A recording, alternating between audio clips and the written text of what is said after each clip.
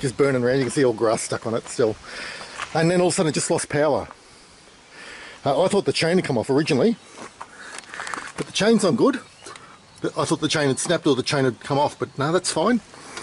The engine's still running fine.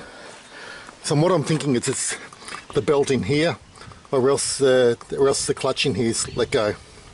I hope it's not the clutch, I hope it's just the belt. Clutch is a lot more expensive than a belt. So I'll have to take this cover off. There's about 8 bolts or so. I'll take that off and then we'll have a look and see what's going on in there. But if anyone's got any, before I pull it apart, if anyone's got any opinions of what else might be wrong, let me know. But I'll just do a quick start up and we'll get it started. Okay, so the keys are in it. I'll put the fuel on. Keys are in it. And we'll just see how it goes with the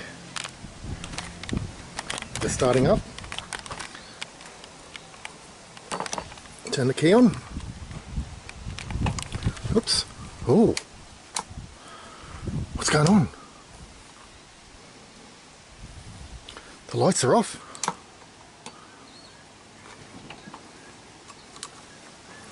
Maybe I've got to be sitting on it. I've never. Okay. It's completely dead. There's nothing showing up in the dash either. Whoops. Oh dear. So it's not just one problem. It's several problems. I wonder what's going on then.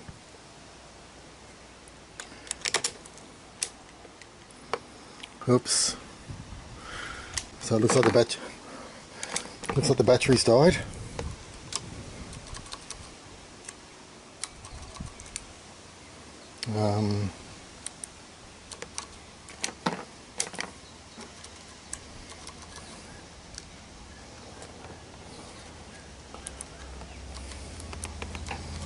Yeah. Okay, I'm just checking all the switches here, making sure that's in, that's run. Nothing's working. Gosh. Okay, so I got more problems than I thought. So I might need to put the battery on charger. Although the battery was fully charged. Okay, so after I broke down, I'll tell you the story as well. So after I broke down, I'll just turn the key off. Yep, it's off. I was about 5 k's into the bush there. I was a long way in, long way. I'd gone way in and then gone way down.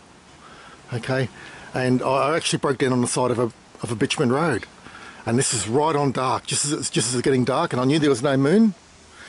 So what I did was I started walking back along the road there, and I got over halfway back, about 2/3 of the way back, so about 5k walk, and then down came the rain, and it just bucketed down on me.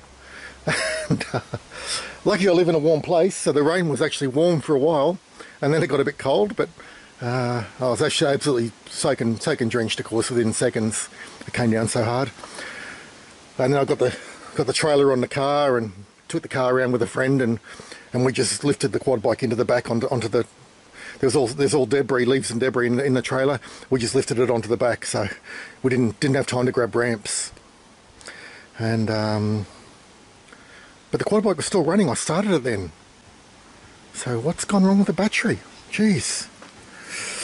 Because batteries for these things aren't cheap either. They're about $80 or $100 for a tiny little battery. It's an absolute rip, really. When you think about it, a car battery costing about the same. So, maybe I'm up for a new battery. Maybe I'm up for a new starter. Maybe water's got in an electrical system and buggered the electrical system up. Oh dear. Okay, so it's not just a simple belt anymore. It's now something a bit more advanced. Okay. So I'll pull that apart. I'll put a meter on the battery. The battery's just under the seat. I'll put a meter on the battery, see what's going on. If it's flat, I'll take a terminal off and put it on the charger overnight. And then we'll come back and have a look and see how we're going. Okay.